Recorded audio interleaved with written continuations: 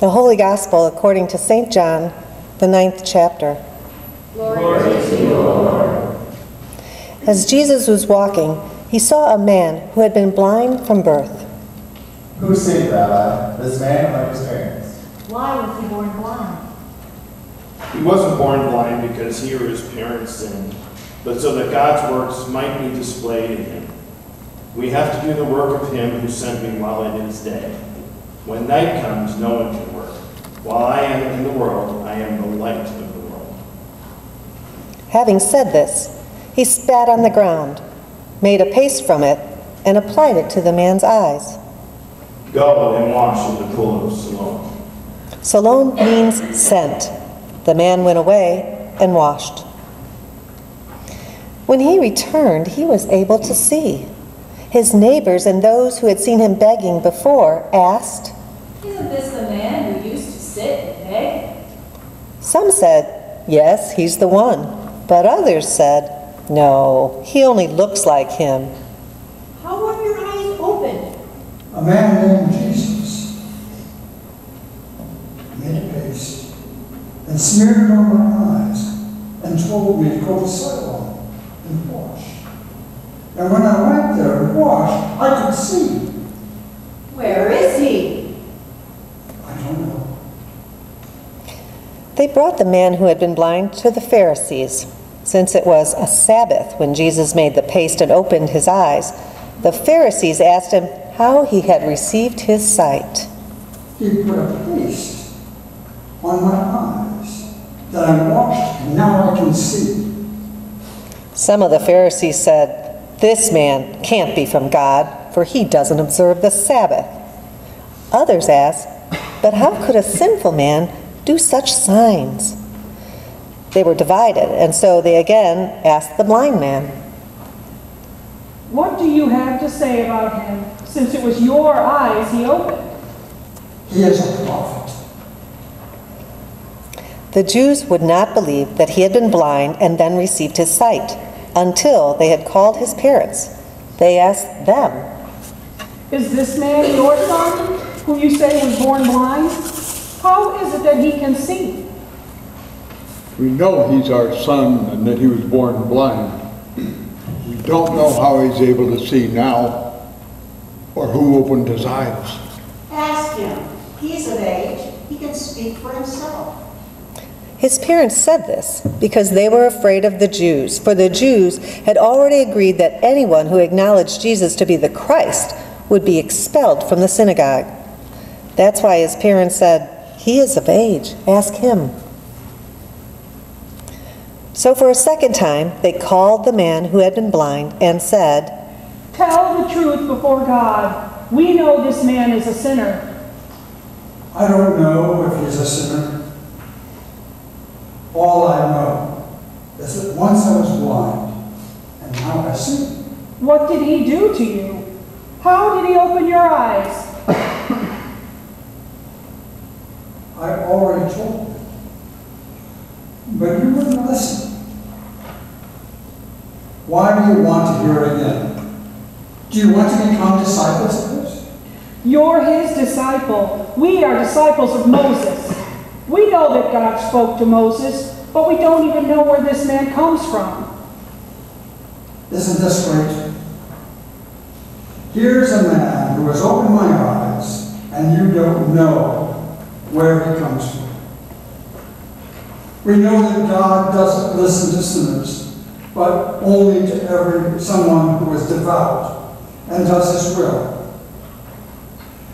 Ever since the world began, it is unheard of for anyone to open the eyes of a man born blind. If this man were not God, he couldn't do anything. Who are you to teach us? You were born and bred in sin. And they expelled him from the synagogue. Jesus heard that they had cast him out. When he found him, he said, Do you believe in the Son of Man? Tell me who he is, sir, that I may believe in him. You are looking at him. He's the one speaking to you. Lord, I believe. It is for judgment that I came into this world, so that those without sight might see, and those with sight may become blind. Are you saying that we are blind? If you were blind, you would not be guilty. But since you say, we see, your guilt remains. The Gospel of the Lord. Praise To you, O O Christ.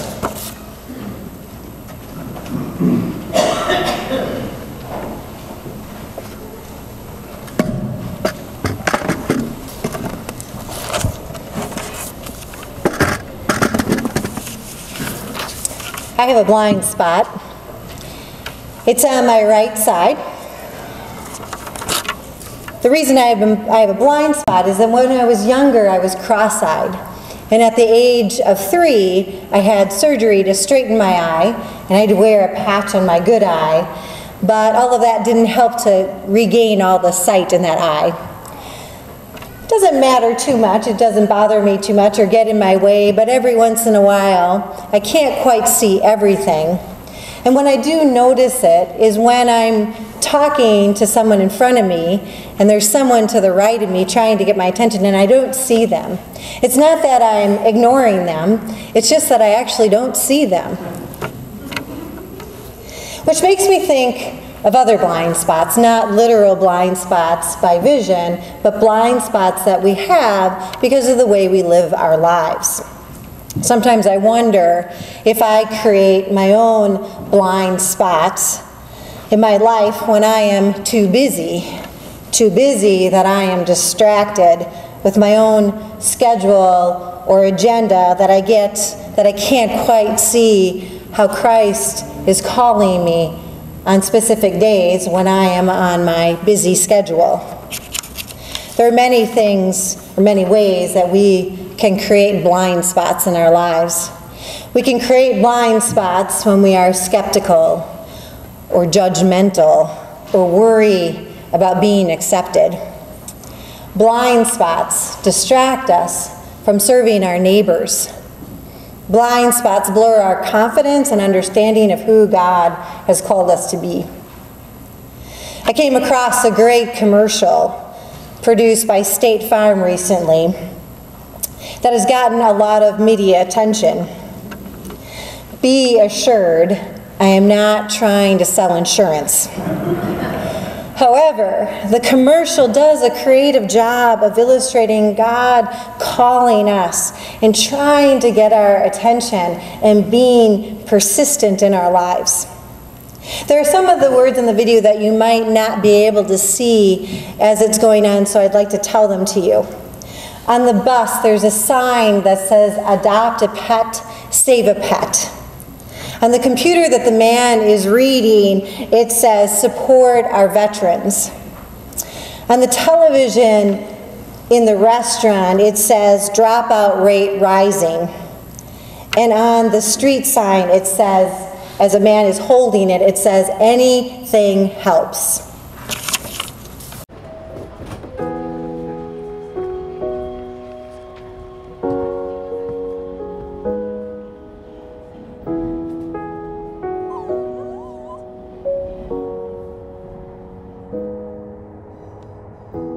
Crashing, hit a wall. Right now I need a miracle. Hurry up now, I need a miracle.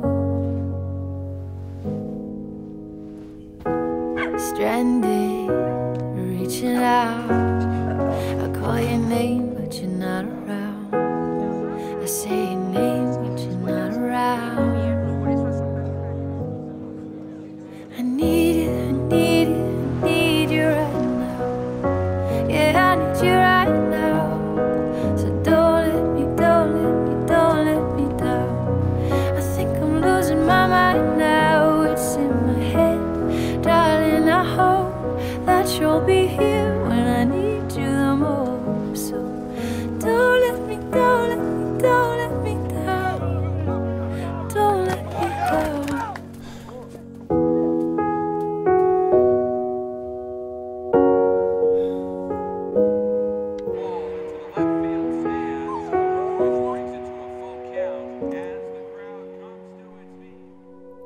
I need you, I need you, I need you right now. Yeah, I need you.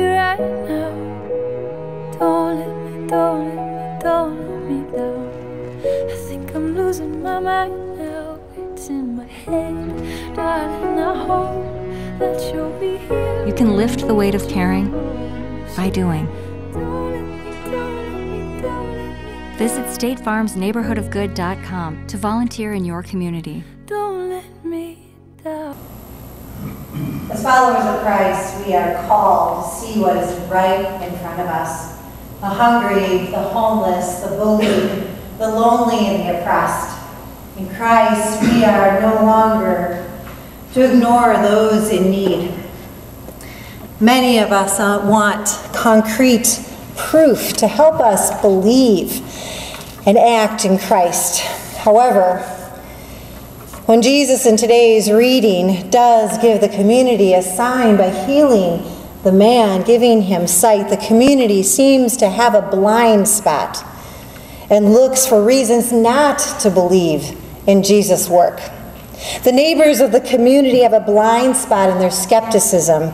They have a blind spot preventing them from seeing that the man that they knew, seeing him as the same man that's been healed. The Pharisees have a blind spot of being judgmental. They're so caught in the rules and regulations that they see Christ as a sinner because he healed on the Sabbath. They had a blind spot to seeing the amazing and astonishing way in which God had worked, in which Jesus had worked to heal this man. Then there's the man's own parents. They have a blind spot of worrying about being accepted. They're in fear that they will be kicked out of the synagogue if they acknowledge that their son was healed by Jesus. The neighbors, the Pharisees, and the parents all have blind spots in one way or another that distracts them from seeing Jesus and the work that he is doing to bring God's light. The truth is, we all have blind spots. We are not the best at seeing everything. Fortunately, as followers of Christ, we don't have to trust our own eyes. We just are called to trust that Christ will reveal to us the work of God. We are called to trust that Christ is kind of like a car's blind spot detector for us. None of us see everything that God is doing. I'm appreciative of the times that God helps us to see.